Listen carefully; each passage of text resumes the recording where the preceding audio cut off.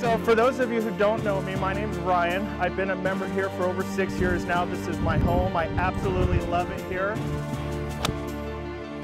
My specialty is I hit the ball far. I have 4 Guinness Book of World Records. I have 7 world records total.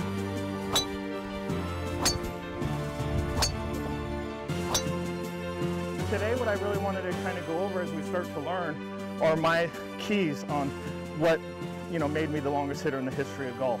You don't have to be big and strong. We have long drive tour guys who weigh 160 pounds who hit it 400 yards.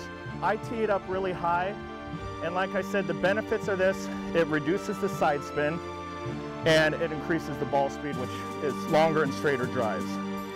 And then I keep my head back and swing up.